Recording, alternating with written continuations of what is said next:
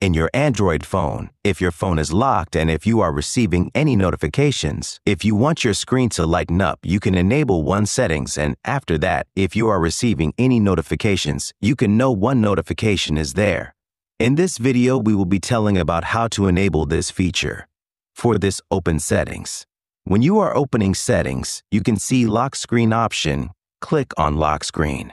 When you're clicking on that, you can see one option, Wake Lock Screen for notifications. Sometimes it will be turned off. And another thing is that I'm using Poco branded phone, and Poco and Redmi branded phone settings is like this. So if you are having any confusions, what you can do is, in your settings page above, you can see search settings option. Here, search for Wake.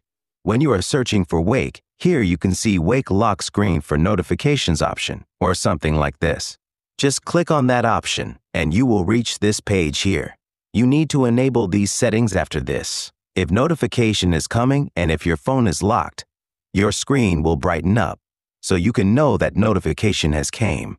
So this way you can easily enable this feature. Hope this video was helpful for you. If you find it helpful, consider subscribing. See you in the next video.